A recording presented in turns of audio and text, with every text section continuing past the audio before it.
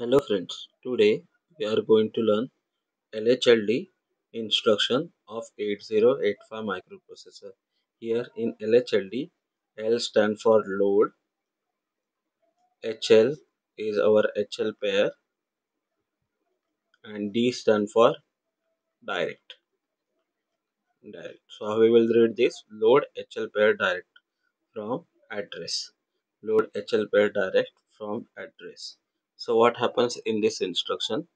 Let's take example. Suppose instruction is written LHLD 2055H 2055H. Now we need to understand this 2055 is a address, memory address. So we have stack. What is stack? Stack is a vertical memory. Stack is vertical memory. Okay. The lowest possible address of stack is FFFFH and highest value is 0000. So somewhere in between that we will get memory location 2055H and 2056H. So what will happen because of this instruction? This instruction will transfer the content of 2055 to L register and content of next location means 2056 to H register.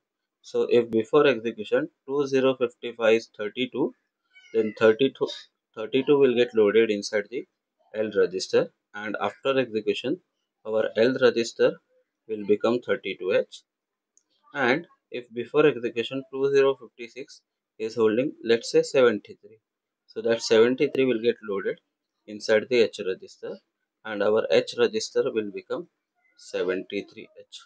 So how we will explain format of this instruction. Format means what does our instruction does. So format. What happens exactly in this instruction?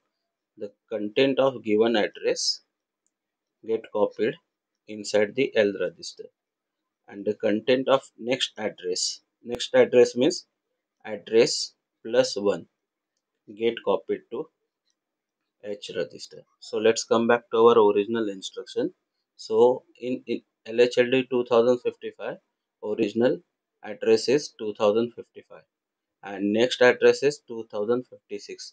So 2055 is get loaded to L and the content of 2056 get loaded to H. Now we will talk about addressing mode of this instruction. Now what will be addressing mode of this instruction? In this instruction LHLD is opcode and 2055 is operand and this 2055 is address. Therefore its addressing mode will become direct addressing mode. Whenever operand of any instruction is address, its addressing mode becomes direct addressing mode. Then we will talk about which group this instruction belongs to. Now this group instruction belongs to data transfer group because we are transferring data from memory addresses to registers. That's why group of this instruction is data transfer group. Then next thing that we will discuss is how many byte this instruction is of. Now this instruction is of 3 byte. LHLD will have its own opcode, that will be first byte, 20 is second byte and 55 is third byte. How we can remember? If 4-digit number is given in instruction, then simply we can say that it is a 3 byte instruction. So LHLD 2055 is a 3 byte instruction. And finally we will talk about how many flags this instruction is going to affect. Now here, since we are transferring data inside the L and H register, we are not modifying the content of accumulator. That's why flag will not get affected. In general, we may say that data transfer group instruction doesn't affect the flag. That's why because of LHLD 2055 instruction, none of the flag will get affected. Let's take one more example. Suppose instruction is LHLD 9093H. So what will happen? We will assume a vertical memory. In it two consecutive memory location we will check, 9093H and 9094H.